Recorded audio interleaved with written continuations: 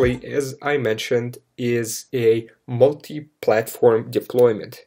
The game is not only able to run at different aspect ratios and at different resolutions, but is also able to be run multi-platform. I can control this via the computer just as well as mobile.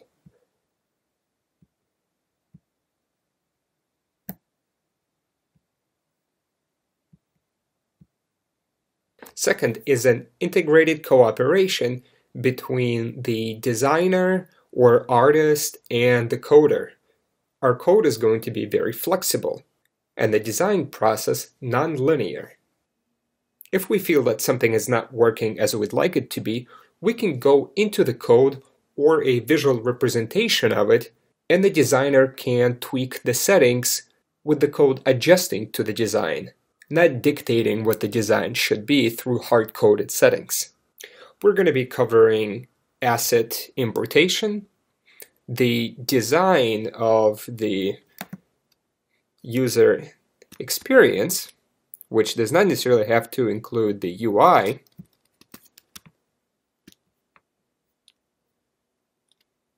the level design and the positioning of your models,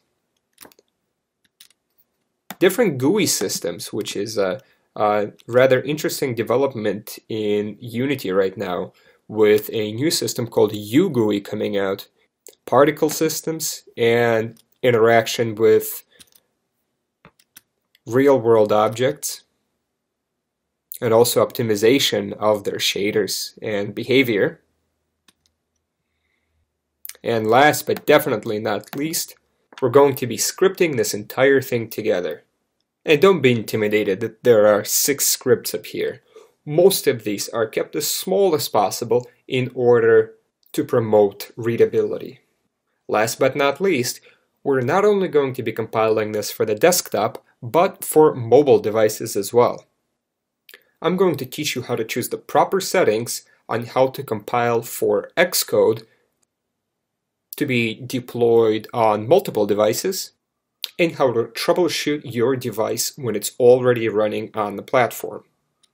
Now, while our code will also be compatible with the Android platform, we will focus ourselves solely on iOS. Because of the dynamic and flexible structure of our design, however, our game will accommodate all of the screen aspects of current and future releases of mobile hardware with different aspect ratios and resolutions. Now, there is an interesting peculiarity to this course which branches out in 2 interesting conclusions. First, this is going to be rather different from the other tutorials that we have made. Instead of abstract examples of using a certain feature, this is going to be a very holistic course. We're going to go step by step and cover a lot of the aspects that previously we have covered in one tutorial. Now, this does not mean that this is going to be redundant from the previous tutorials, and I still encourage you to watch them afterward or even watch them prior to this course. However, they are no prerequisite.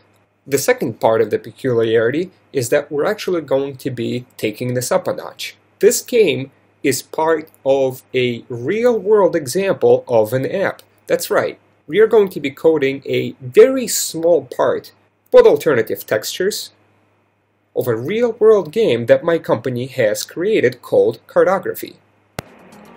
So, Cartography is an e-card app, and it's more sophisticated than the app we're creating, and involves some hard algorithms and some server-side back-end programming.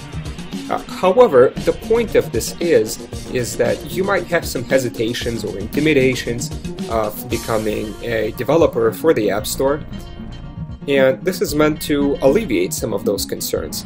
And by creating this game step by step, hopefully I'll be able to show you that from the very beginning up to the publishing, the barrier is not that high to develop an app of your own. Aside from non-mandatory in-app purchase, Cartography itself is free, and you are definitely encouraged to download it just to see what's possible from the foundation that we're building.